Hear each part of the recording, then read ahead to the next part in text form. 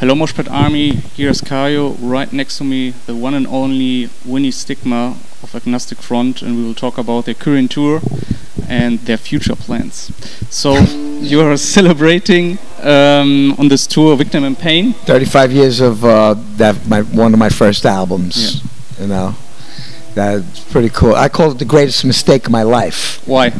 Because the timing's off, the tempo's off. It was a 16-track recording. Yeah. At the time, 16-track was like, you know, a big deal. But there's my band down there, you know, practicing. Of course, we're writing a new album right now. Yeah. I just got off stage to come up here to do this interview as we're writing the record now. Hey, look at that. Yeah. And so we're going to record it like within a month or so. Yeah. Of course, we get back on the 8th to U.S., and then on the 14th to the 24th, I record an album in California. Yeah. Then I got a show on the 27th. This is Hardcore. Yeah. It's a big show on the East Coast, and then I go back to Europe for August from 8th to the 31st, and I'm home for the end of the summer. That's it. Boom, there goes my summer. Then we come back again in November. We do like the England, Ireland, UK type thing. And but yesterday we played that big show. What was the show I played yesterday? In Dessel at the Grass Pop Metal meeting. Oh, the Grass Pop. Yeah, that was it. Yeah, it was great, man. What a show. You know, sometimes you have a good show. Believe me, a lot of bombs, you know? Yes, definitely. That's my middle name. But what a show. I mean, it just couldn't be better, you know? Definitely. I was standing in a crowd and it was like, wow, between, I don't know, 10 or 12,000 people. At least, those packed and everything, and was just staring like this. Oh, I can't see. Okay, there's Stigma, there's Robert, like that, and the whole crowd in the front. I saw on Instagram, Robert's Instagram, they were posting videos. It was completely going nuts. It was so hot weather and everything, but the crowd, they gave everything. Yeah, that's great. Really, we take the cake every now and again, you know. But it's cool to see that also the fans and the people. That we get involved with it, like you know, get involved in hardcore and the movement. Yeah, definitely. And also, like you also said on the stage, it's because of your first record, Victim in Pain, and they're going completely nuts. And I saw also that Cortex Records, they are collaborating with them, that they will bring out a special vinyl. Maybe you want to talk about that? Well, I'll be in Berlin tomorrow, and we're going to have a little record release party, I guess you could call it, and that, you know, so we'll celebrate that tomorrow. I'll be at the SO36, right in Krachmucker. I love saying that, and it's going to be good. It's a sold-out show. You know, it's a big club. You know, it's really cool. I've been playing there for years, man. You know, and I'm part of the 40th anniversary to SO36. So it's an honor to be part of that also. You know. I have a lot of good friends there, you know, obviously. Of course, the hardcore scene, especially in Berlin and Kreuzberg, is very, very big. Like I mentioned before, the Cortex Records, SO36, long history. But I want to stick about this 4th anniversary about your record. And if you compare the songwriting back then to your last record, how would you describe that? Oh, it's a lot more intricate, I guess you could say. It's recorded different. The guitars are different. The studios are different. The distortion boxes, you know, like a pedal on the floor, they're different. Years ago, the distortion boxes were heavy, and you open the guts, they look like, you know, big chips in it, you know?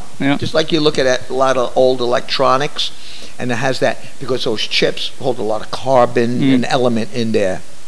Crazy. And it just resonates that sound that you want. Now everything is microchipped, you know? It's like it's programmed in there, like, kind of.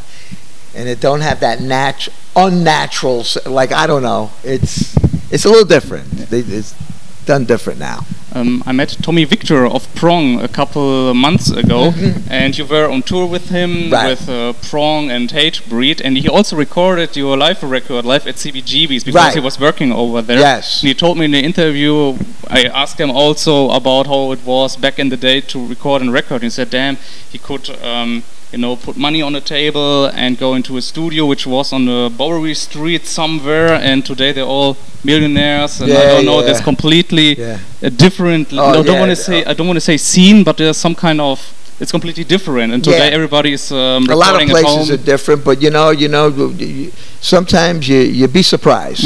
You know, and Tommy's a great guy. He was my sound man for a lot of years. We just toured with them with Hatebreed, like, you know, on their 25th anniversary. That was real fun. Great guy. We're going to hook up with Prong soon. You know, we'll doing a little tour. Great guys, great band. It's right. That was your first tour together, right? Your first tour was a Prong and Agnostic front. I can't remember. Jesus. Tommy told that on Facebook. That was the first full tour. But you know each other since the 80s or something like that. It's totally crazy. It's great, you know. We had a lot of good fun. And I want to stick about your new record. You told a little bit thing about that you are working on that currently. Working on it right now. Yeah, this is one of the new songs. Nice. Yeah. So, do we have a concept in mind? Which story you want to tell? You know, maybe like a trilogy of stories. Life in the fast lane, life without life. You know, just about life and stuff like that. We didn't. I didn't make the pace of the record yet. Because usually you try to make a good pace, like one song after another, like there it goes, like, you know. So we're still in the recording stage yet. You know, we didn't name it or nothing. You know. Okay. Nice. I want to name it The Great Vinnie Stigma, but they don't want to go for that. Okay. So our magazine is called Moshpit Passion. And our artist always is telling a personal Moshpit experience. And I'm asking you now, or at least I'm giving you 3 venue names from the New York City area and clubs, and maybe you have some kind of silly, interesting, crazy Moshpit experience which come up in your mind. The first club I want to talk about is, of course, the one and only CBGB's, of course. I practically lived in CBGB's. I cracked my head open at CBGB's doing a stage dive. I broke my finger there. You know. My friend got drunk, took off all his clothes, and he jumped over the bar. I was like, wow, this guy's crazy. I mean, a lot of crazy, a lot of good, a lot of fun, a lot of years. I'm so honored that I have a live album from Hilly, you know. That was you know, it was only like 10,000 days long, CBGB, and I got to slice it in one day on a record. I used to do so many benefits for them, like we used to do can drives, you know, for the homeless. I helped out a lot, and I'm glad I did. You know, it was, shut up down there. Listen to that garbage over there. But it was a lot of great days. That was my home. And the next club, the A7. Oh, right, I forgot. A7. Another great club. That was the birth of New York hardcore. You know, that was another special. I just played there with my solo band Stigma. And it was the first time I'd been on that stage, 38 years, whatever. Over 35 years. And to think that I'm back on the same, like, you know, it's awesome, you know, that, like, thank God that God gives me this ability that I'm mentally, physically, and spiritually strong, you know, and I still could bring it. Man, yesterday's show, I still could bring it. When the day comes, I can't bring it, I lose a step, I step off. That curtain falls on everyone. You know, so just waiting for that day to come. No, don't go. No, hopefully not. So the third one is the Roxy. It's the Roxy one in Manhattan. Oh no, I would say personally, I would go Max's Kansas City. Max's Kansas City, of course. What would be next one? Yeah, I would say because I had a lot of good fun there. You know, it was where I really came because it's early. Yeah. And I really became on the scene, like kind of, I guess you could say.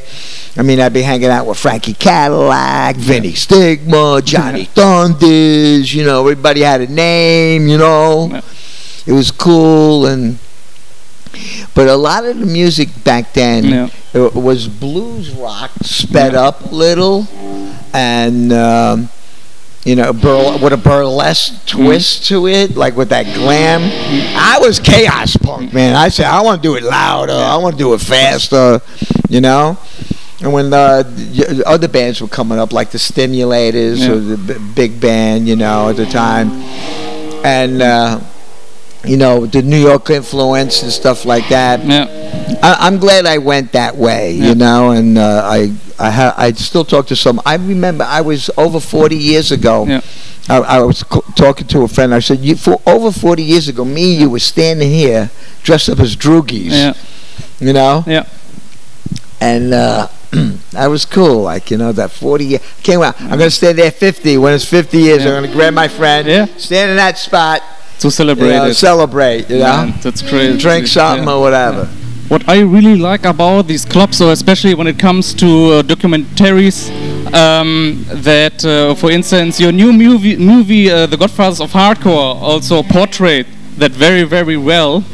And but the most hardcore bands which are now coming and are new and found in New York, where do they play? Is there also kind of special places like a CBGB's, A7, something like that? Well, there's a place like the Blackthorn in Queens and a bunch of Brooklyn shows, you know. Well, they're redoing a couple of clubs in New York, so maybe by next year they'll bring them back, you know. It comes and goes, that's how it is. But basically they put the big shows on, and it's hard for a smaller band. You know, and we need that. You got to support your local hardcore scene. You know, that's very important. Get involved. You know, any way you could. You know, open a club, write a magazine, be a photographer. Just be part of it. You're more than welcome. Definitely. You know, everyone's welcome in hardcore. That's what I love about it. Yeah, definitely. You know, and the diversity of hardcore is. That's what we try to when we record the record. Yep. You know, we're practicing now. By the way, the first tunes of the new record. You're getting a little glimpse of the new album, and I like this song too. Nice. And you know, we're working hard. We're still doing it. Still true to the game. You know, that's very important. I always say to somebody like, you know, you or whatever. I said, do you believe in that band? You know, and like, you know, you know, but really, does the band believe in themselves is more important, because if a band doesn't believe in itself, you can forget it. Yeah, they're not, you know, there's nothing there. No, it's also not right if bands just doing it for the money because it's somehow betraying the fans. I mean, on the other hand, I can understand the music business. It changed. Yeah, maybe that, or the trend too. You know that. I mean, I see so many bands come and go. I mean, I get it. We all have lives. I own the business. I have children. I'm a senior citizen. You know, and if I could do it, you know, you could do it. You know? So. Which, you know, I encourage all the kids out there, you know, just go ahead. Don't worry about it. Don't sweat the little stuff, man. You know, you'll get there.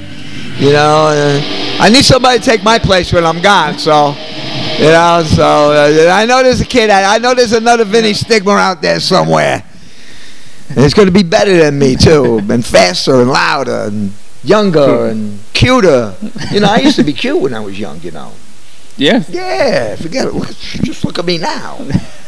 That's your words, not my words.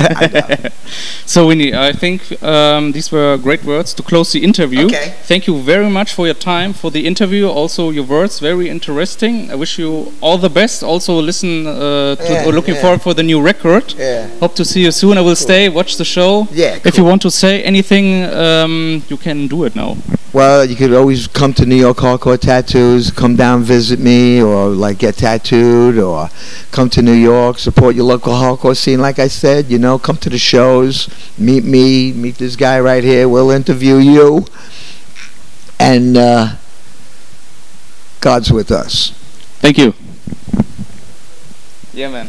Freunde, ich hoffe, euch hat das Interview gefallen. Damit ihr keine Videos verpasst, abonniert unseren Channel. Auf unserem Kanal findet ihr noch weitere interessante Interviews mit namhaften Bands. Schaut euch auch auf unserer Facebook-Seite herum, wo wir exklusiven Content wie interessante Beiträge, Konzertfotos oder Videos uploaden. Auf unserer Webseite www.moshpitpassion.de findet ihr CD-Reviews, Konzertfotos, Konzertberichte, Interviews und vieles mehr.